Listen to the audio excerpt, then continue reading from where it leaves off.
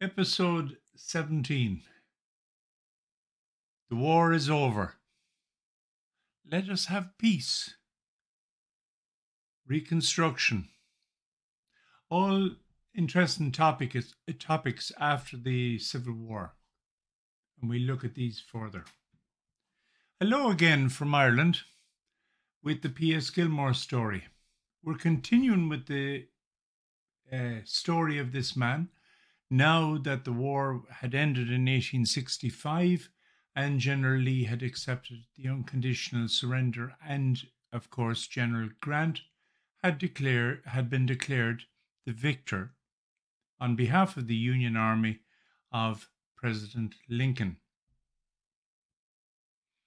A wonderful sigh of relief seemed to sweep across the land that the upheaval of the last few years was at an end, and that their men, brothers, husbands, and boyfriends could all return home safely now. But as soon as that sigh was exhaled, sadness, shock, and fear seemed to invade the public mind. Instantaneously, with the news that President Lincoln had been shot by an assassin, and now the people's hero, having led them through this nightmare, was on his final journey to Illinois and his resting place. America was in shock. This is the story of America after the Civil War, told in brief and short paragraphs and part of a story which hasn't been mentioned before, at least through the experience of P S Gilmore, the man I term as the unofficial Bandmaster General of the Union Army. What was his part in the story, and how did he assist? As I've said before, this is only a brief synopsis and a taster to the unbelievable career in America, where Gilmore left an impression by changing his adopted country and its legacy in music forever. So, everyone is very welcome back to this, the P S Gilmore Story, in an episode entitled After the Civil War. And it concentrates on the years 1865 until the end of 1868. As I always do, I ask to click like and subscribe, and remember, you pay nothing when you subscribe, but you help a story which should be told and get notifications of the next episodes as they come out. I thank you so much for this. So, may I remind you of three dates, especially in 1865. April the 9th of 1865, the end of the largest war in the history of the United States, was signaled by the surrender of the Army of Northern Virginia by General Robert E. Lee.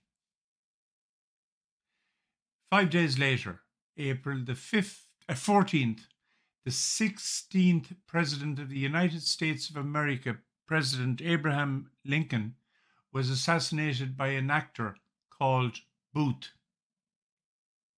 And less than a month and a half later, on May the 23rd and 24th, a new president, Andrew Johnson, sitting beside General Grant, reviewed the victorious Union armies over 2 days in Washington in an event called the Grand Review of the Armies.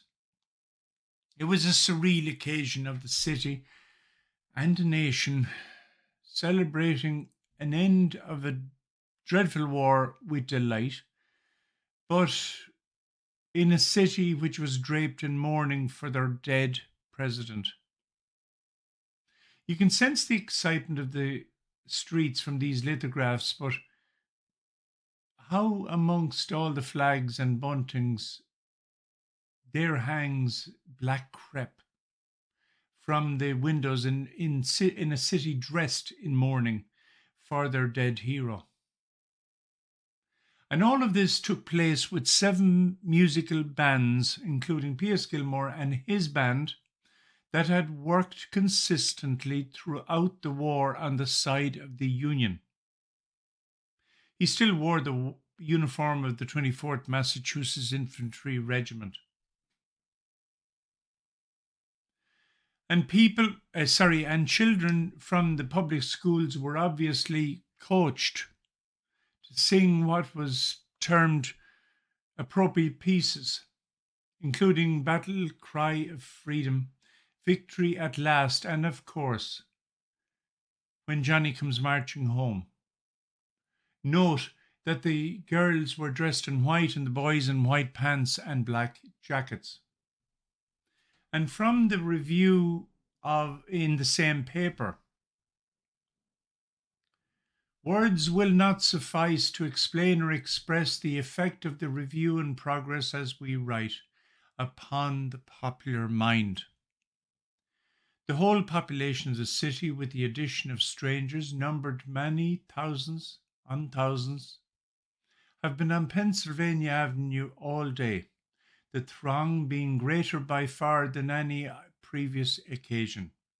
The different generals who have become famous in the course of the war were, of course, the observed of all observers, and each, as he passed, was greeted with loud plaudits from the crowd at many points upon the line. Their worn veterans, too, attracted scarcely less attention and received nearly equal tokens of popular regard. The scene was as deeply impressive of the former dangerous power of the suppressed rebellion as of the military strength of our great country. On emerging from a war of such duration and so destructive, the affair was manifestly one of the grandest popular ovations to the grandest and most efficient patriot armies that ever was paid by any people in either hemisphere. And so each hamlet, village, town, city, state, and most of all, family, welcomed home their men with open arms in each location. There were events all so much smaller than that on Penn Avenue, but no less important and vital to healing. In Boston, it continued. General Grant came with his wife and family to let the public know of future plans of the government. What would happen? How would healing begin? Where indeed would the South go, and how would it manage without slavery? And in 1867, President Johnson would also tour to again create positivity of the future now that the war was over. Again, speeches would be made, but without a band or a few bands, crowds would not be attracted. So again, Gilmore's band was obviously an obvious attraction. And later in Vermont, General Philip Sheridan would come to Montpelier to unveil some statues to the veterans of the recent conflict. The Statue of America, commemorating the dead and the victorious of the Union, was unveiled with Gilmore's band entertaining as General Sheridan exalted the victory of America and indeed its future. And everyone, can I remind you that while Gilmore was looking at this idea of reconstruction from an audience perspective all the time, he was thinking, how could he help? What could he develop? And for ages he would think and listen to ideas and discussions. and yet say nothing. Then one night he had a dream when it came to him, and he would indeed write the following. In June of 1865, Mr. P S Gilmore was passing a few days in the city of New York, and it was at this time that the first thought of a national jubilee to commemorate the restoration of peace throughout the land flashed upon his mind. The carrying out of the idea he well knew would afford an opportunity for the grandest musical festival the world had ever known. The scenes with which he was then surrounded immediately lost their interest, and he became absorbed by the grandeur of his conception. The general plan of the scheme, as afterwards adopted, seemed at once to unfold itself. Indeed, had the scenes of Broadway been instantly changed by the wand of a magician, they would not have been transformed into a series of more enchanting, dissolving views than were vividly portrayed to him, like a panorama of the coming event. A vast structure rose before him, filled with the loyal of the land, through whose lofty arches a chorus of 10,000 voices and a harmony of 1,000 instruments rolled their sea of sound, accompanied by the chimes of bells and the booming of cannon, all pouring forth their praise and grandeur, of which music seemed capable. As his imagination revelled in the scenes, his thought pictured every nerve quivered with the intensity of his delight, and he was impressed with all the fervour of religious belief that it was his special mission to carry out the sublime conception. And so, from that, we get an idea of what Gilmore wanted to do.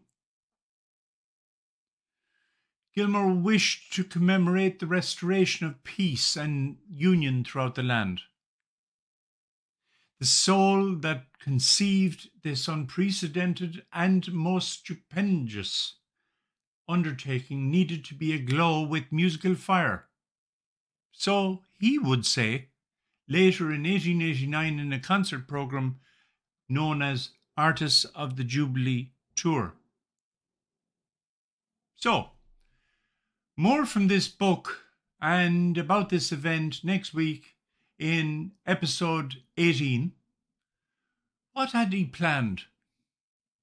What would people say to the idea? How big would the event be? Who would pay for it? Most of all, though, what would his beloved wife say? So, please click like and subscribe, and thank you so much for your attention. Give me any feedback, or as you've done before, just write to gilmoresband@gmail.com. Thank you so much, and take care. Bye-bye.